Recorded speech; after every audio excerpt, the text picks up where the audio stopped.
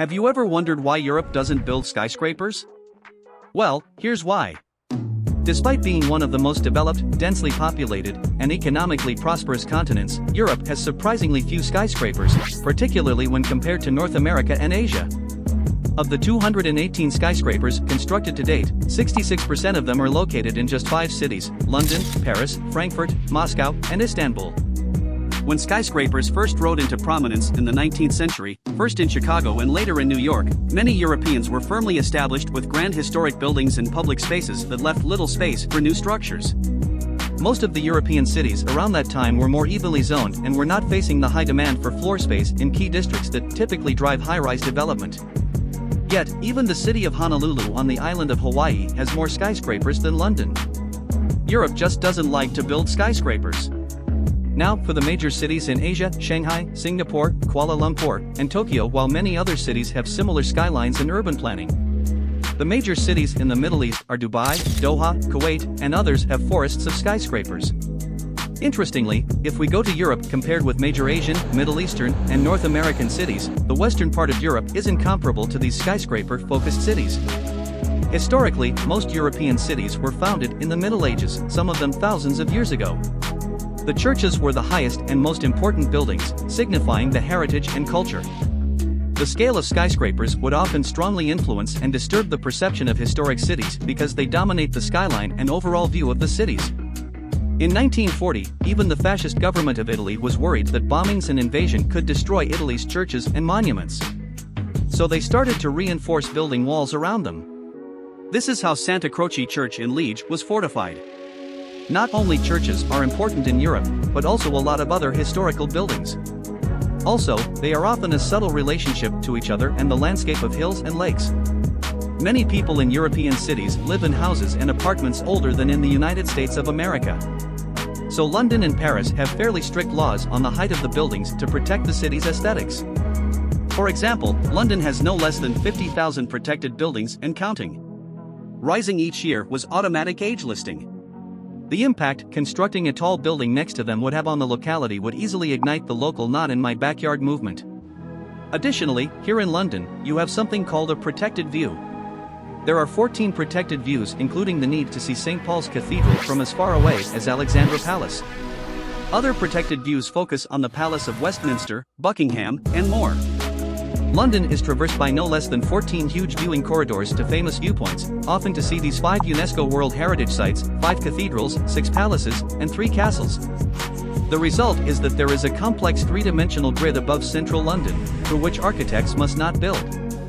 But the architects of the financial skyscrapers in the City of London have risen to the challenge and come up with some impressive workarounds. The leading hall building has a distinctive cheese grater shape which allows it to lean out of the way of one of the protected views. The UK has a policy for metropolitan areas called a green belt. The green belt is intended to prevent urban sprawl and protect towns and villages from merging and losing their identity. As the population grows, more and more people get crammed into a small place. Rent prices will go through the roof, and on average middle-class families, apartments get tinier and tinier. Eventually, it will become a little. So this is one of the reasons why London has the most expensive rental accommodation in Europe, followed by Zurich, Moscow, and Geneva. According to the accommodation ranking report by ECA International, the only way for London is to go up to build skyscrapers this way. Nice and spacious apartments become affordable. So keeping the visual impression of London and the view of its cultural sites has a massive downside for Londoners. In Paris, there are even stricter laws.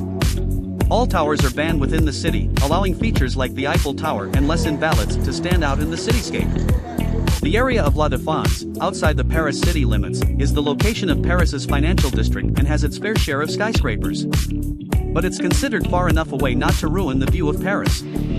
London has something similar to a secondary financial district in the Canary Wharf area. But unlike London, the government of France has allowed urban sprawl around the city, and rent prices are relatively lower than in London. Why do Europeans hate skyscrapers? Now let's look at why Europeans hate skyscrapers, even though it makes life much easier. This disdain for skyscrapers in Europeans began in the 1960s when Brussels was hosting Expo. Expo is a huge event, so the Belgian government demolished huge blocks of historical buildings to give land for skyscrapers to be built. disregarding historical sites and buildings, and this has been termed as Brussels realization. This label doesn't solely apply to Brussels. Rather, it can denote any place where uncontrolled growth emerged from a lack of zoning regulations and a laissez-faire approach to urban development. For example, New York City stands on firm granite, which doesn't let the city sink. But in Berlin, the entire city is built on the muddy ground up to 80 meters deep. All high-rise buildings are floating vessels. Carving through the muddy ground and building the foundation first is a very expensive challenge. Urban sprawl is much cheaper for Berlin. At this point, you might think about Shanghai, built on muddy ground but filled with skyscrapers. For decades, Shanghai has been sinking, and currently, 30% of its subsidence can be attributed to skyscrapers. China decided to go ahead anyway because the primary justification for it in Shanghai could be that the population density is such that land prices skyrocket and make it attractive to build, overcoming planning objections. Zoning regulations are advertised as something good, preserving the culture, heritage, and jazz. But often, it goes down to cronyism. There are the cronies who benefit from zoning regulations and lobby for them. If skyscrapers are allowed, far more apartments and office spaces will be available, pushing down the rent costs. Because there is more supply, it will depress the value of the existing properties. What do you think? Should Europeans go ahead with skyscrapers to lower the runs, or should it stay as it is? Are you European? What is your personal opinion about skyscrapers in your city? Let me know your suggestions in the comments section below, and of course subscribe to help us unlock the community tab at 500 subscribers. Thank you for your support.